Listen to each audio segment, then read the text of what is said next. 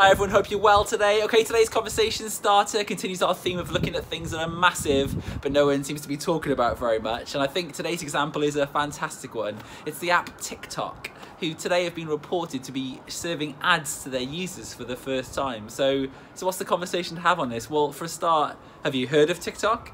I mean, it's not something that's talked about a lot, but it's got 130 million active users, and it acquired Musical.ly last year, so it's absolutely been growing hugely since then and very much competing for Snap for a young user segment. Now, obviously, if that's an audience that you're after, you're gonna have to get your head around TikTok as well, I'm afraid.